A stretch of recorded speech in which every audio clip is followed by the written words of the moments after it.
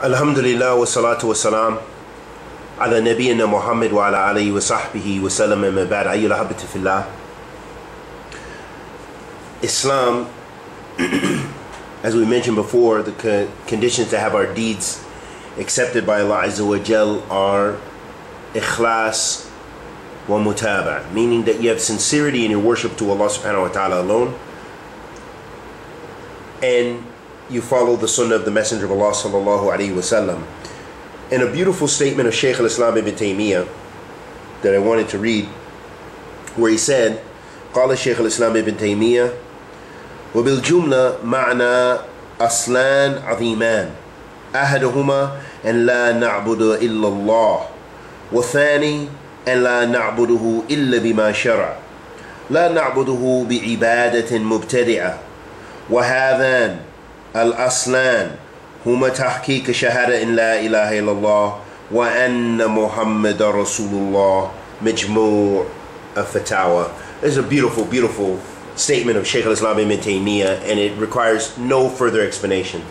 Shaykh Al-Islam ibn Taymeeyah rahmatullahi alayhi said, and in general, the meaning of these two foundations, these great foundations, one of them is that we do not worship anything or anyone except Allah.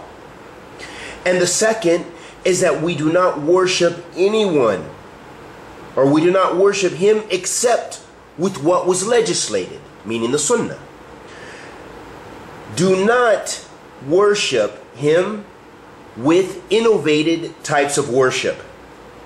And these two foundations, they are the reality of the meaning of the shahada in La ilaha illallah wa anna Muhammad Rasulullah.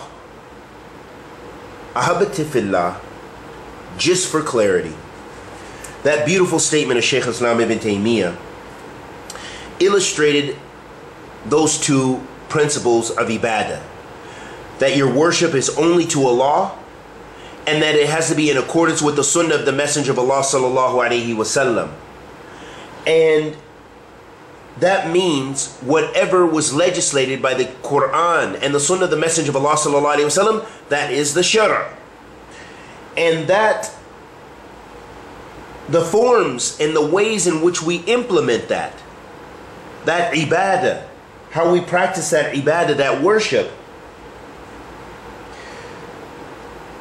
that this is the reality. Those two, sincerity and following the Messenger of Allah sallallahu alaihi wasallam, they form and make up the shahada. That's the testimony of faith. When you bear witness, ashhadu an la ilaha illallah wa ashhadu anna Muhammadar Rasulullah, when you bear witness that there is no God worthy of worship except Allah, and that Muhammad is his last servant and messenger sallallahu alaihi wasallam, then you are affirming those two foundations. Those two foundations are implicit in the shahada, and I think that's clear. And we ask Allah the Almighty to accept our good and forgive our evil, and bless Shaykh Al-Islam ibn Taymeeyah with Jannatul Firdaus. Wa sallallahu wa sallam ala nabiyyina Muhammad.